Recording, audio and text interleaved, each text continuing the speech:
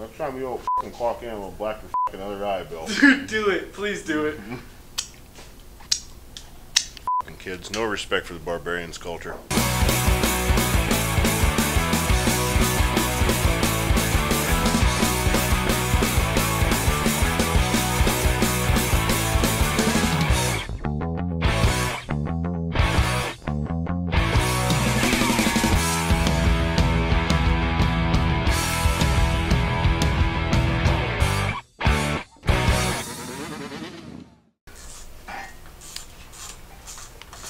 Hi, Ryan KRUESI, KRUESI Originals, back at you again.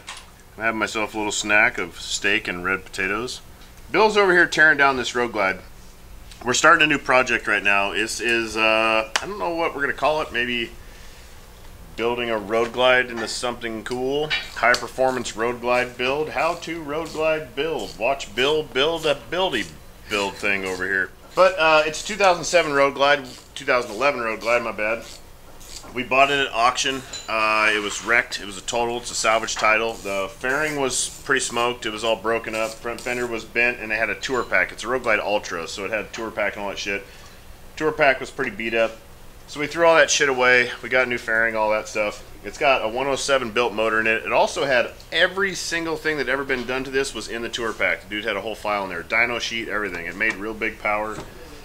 Like 106 horse, 112 foot-pounds, something like that. It's pretty good for a decent-sized low-compression motor. It's got some nice Harley-Davidson P&A wheels on it. Got a lot of nice stuff on it. It was a good platform. We got the bike for a customer. We sold the bike to the customer for $8,500, which is also a good deal on a road glide.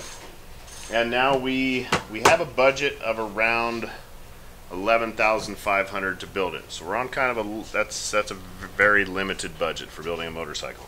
So we're going to make this thing as high performance as possible with as little amount of money as possible. And we're going to film the whole series, so every Monday we'll be working on this thing and you know, working towards whatever the fuck, you know, putting it together, do a little step farther forward. Today we're going to tear down the front end and we're going to try and get the Geezer Glide trees on. It's a terrible name for a company, but that's what it's called. Geezer Glide makes billet aluminum 49mm trees that you can convert these early model baggers to 49mm fork legs. So we're going to run a Dyna front end on it, Pro 1 gold tubes. We are also going to run Legends internals. Did those show up yet? No. Legends cartridges in the front, Legends arcs in the rear. We got fork legs off of a Lowrider S late model. We are dual disc in the front end. It's going to be super fancy. TC Bros risers, pullbacks with Flymoto bars. Probably no stereo, maybe a stereo, I don't know yet. It's going to be as bare bones as possible. We're going to try and eliminate most of the electrical shit, most of the wiring. We're going to move the key switch down to where the horn is. We'll go over all of that stuff. And all that good shit. You clock in on this, Bill? No. You motherfucker, how long you been working on it? Can't get paid if you're not clocking in on the motherfucking job. We're going to try and run a Dyna fender on it, a bunch of other just kind of weird, goofy shit that we can do. And we'll kind of give you guys an idea of what we're doing parts-wise. So, as far as we are parts-wise, so we have also got a polished stealth exhaust coming for it. Custom saddleman seat. So we're about $6,800 in parts, not including the rear shock. So all that, we're about close to $8 grand in parts in the bike right now. And that's just building the front end, exhaust, rear seat, rear suspension, and labor. There's an extensive amount of labor going to the front of this bike. A good bit of that we'll probably just be doing for free because I want to build this bike. I've been excited about building this bike. It's going to be a fun project. It's going to be a nasty project. We're building this for Matty Block's brother Shadrack, who's a moto kid too. I think he's older than me or my age, so we're not kids anymore. That's about it. Bill pulled all the wiring out, of the handlebars. We're going to move forward. I'm going to eat this steak.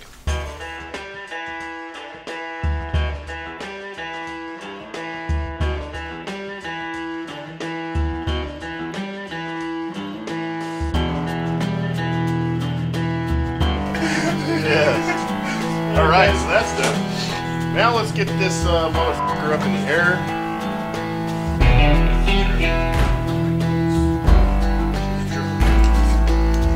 Nothing says cool like some chrome axle covers. thing that is not going back on this bike is the ABS. We're getting rid of all that because this is a high performance motorcycle, and high performance motorcycles do not run shitty ass Harley Davidson ABS braking. Harley Davidson ABS, especially early ABS, will scare the shit out of you if you're shredding hard, that's for sure. That new traction control shit they got, man, that is some serious. Who the f buys a Harley you can't do a burnout on? I mean, what in the f? Jonathan Flaccid Penis has got himself a new bike with traction control, ABS, all the rider comforts. A little sketchy. Like these wheels, these are the Harley P&A wheels, I believe, some aftermarket shit from Harley Davidson.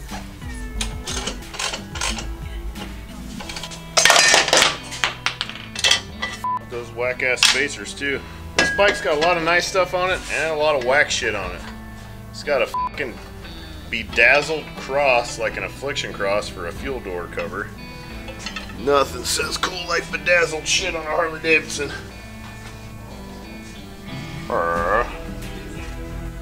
Thing's loose. What if this thing's got any suspension in it?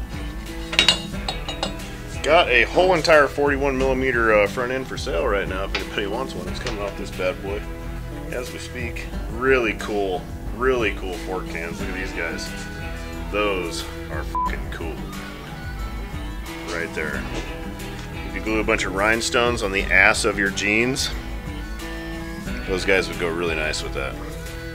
I literally saw a guy up there years ago. It had chrome angel wings on the back of his t-shirt. Somewhere there was a fucking battery pack in his shirt. So the angel wings lit up with different like neon lights throughout them in his t-shirt. And this motherfucker was like serious.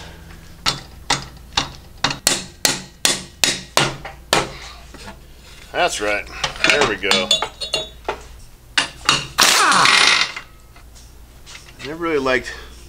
I never liked the yuppie style shit of the Harley Davidson world. That's mostly what that stuff always is it's the yuppies that be building that shit. And it's just never what I was into.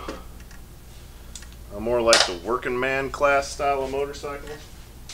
This is all like a quick way of just tearing things down too. I don't really give a shit about any of these parts because they're not going back on the bike.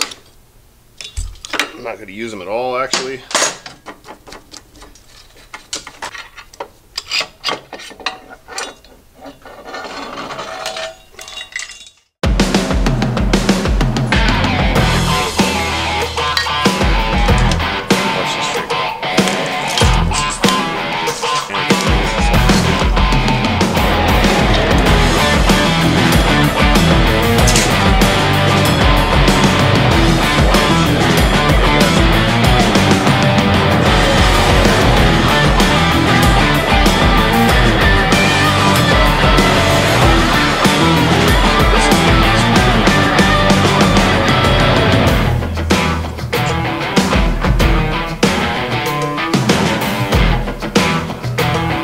Up on quail tips and get down to business.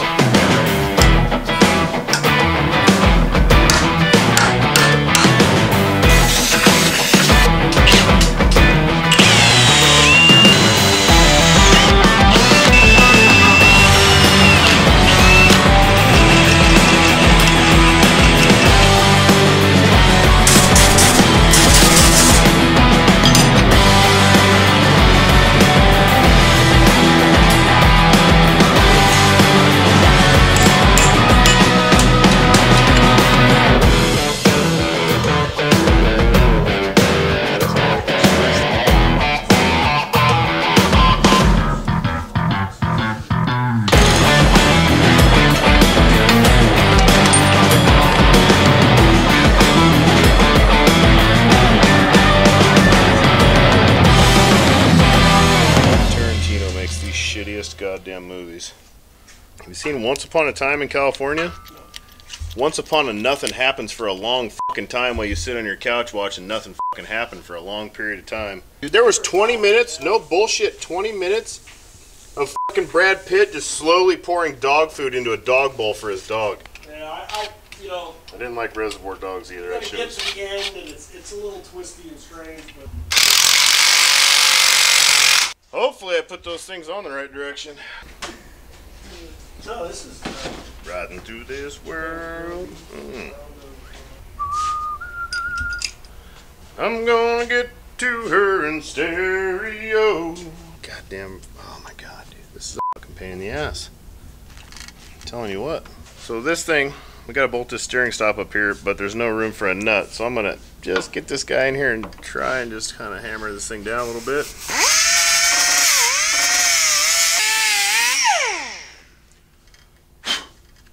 Trenton!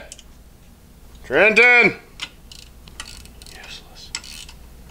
This thing's a nice product. It's a good price. You just kind of have to put some work in to make it right. Motherfucker, I gotta grind this side too.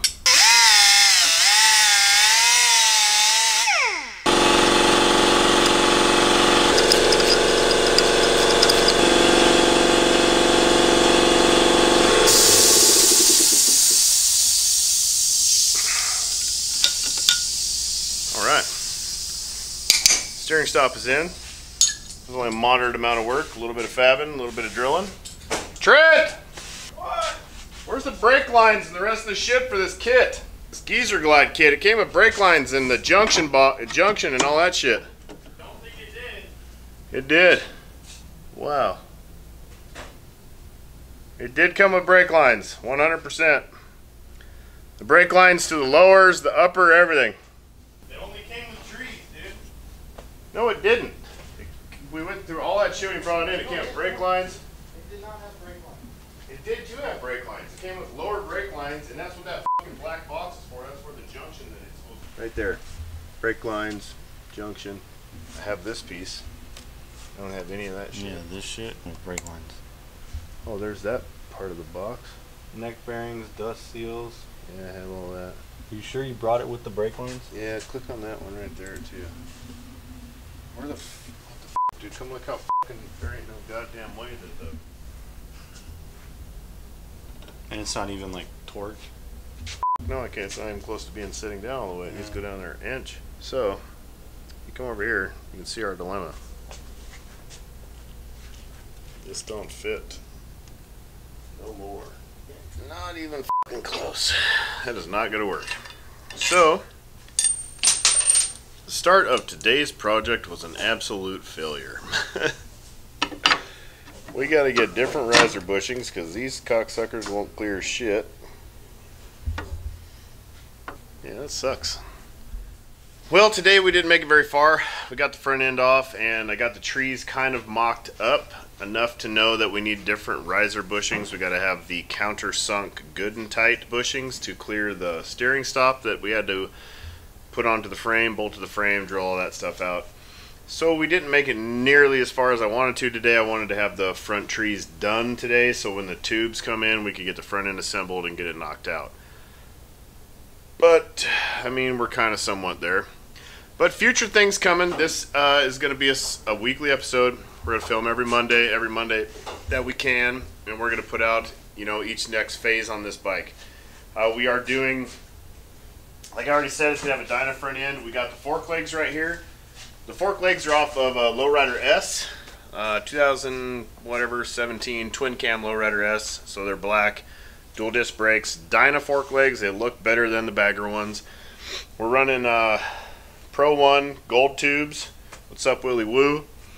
We're running those. Legends cartridges in the front. We've got Revo arcs coming for the rear. We've got a full polished stainless Stealth coming for it as well. And we're just going to keep kind of plugging away each phase that comes in. Next we'll be finishing this up. We ordered the right riser bushings. That's happening. We're trying to find the right riser bushings right now actually. We're going to get that dialed and then hopefully the tubes should have been here already, so they should be here any day. We've got the cartridges already. We've got the legs already. Next we'll be putting that front end together and setting that up, setting ride height up. Stock tubes on a Dyna are about 5.5 inches taller than stock tubes on a bagger, so this thing's going to be a lot taller in the front, but we're going to slide the tubes up a little bit so it's kind of gold on gold, sticking up all fancy. We got the bar and riser set up. That's about it. We're just waiting on parts. We're going to keep moving forward, so stay posted. Remember to hit that little dinger bell down there so you get notifications so you don't miss any of this stuff and you're the first one to watch, and you can comment down below, talk a bunch of shit. Talk as much shit as you want to. I enjoy it. And I like talking shit myself. So, KRUESI Originals, KRUESIOriginals.com for all of your motorcycle needs. Almost all this shit will be on the website. And if there's anything you see us putting on here that is not on the website, you can give the shop a call Tuesday through Friday. Say what's up, talk to Trent, and he will get it out to you with the quickness. We can get you anything under the sun. We are your one-stop shop for all your Harley-Davidson performance needs. KRUESI Originals. Also, we're on Instagram. Also, we got a big pit bike ride coming up October 30th. And some parties coming up. And we'll be posting all that. And we're going to start a podcast. It's finally going to happen. KRUESI Originals. Love you guys. Thank you so much. Peace.